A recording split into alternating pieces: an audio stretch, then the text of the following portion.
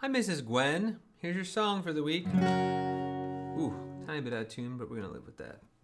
Okay, so 3 things plus the strum pattern, okay? First thing is the intro. It's 1 and 2 and 3 and 4 and downbeat. Again. 1 and 2 and 3 and 4 and. Okay? Now your main strum is gonna be root, down, down, up, down, up, root, down. It doesn't have to be exact, but it's that vibe. Root, down, down, up, down, up, root, down, down, up, root, down, down, up, down, up, root, down, down, up, root.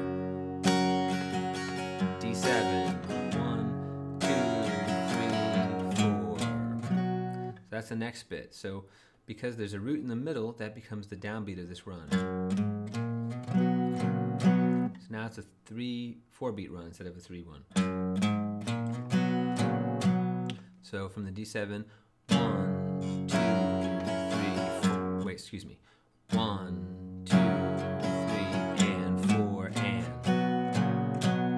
Again. 1, 2, 3, and 4. Okay.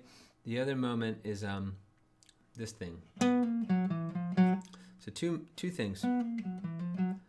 You're playing it with your 3rd finger on the D string, which may be best for you. I prefer to use my 2nd because then I'm using the same fingers for both halves.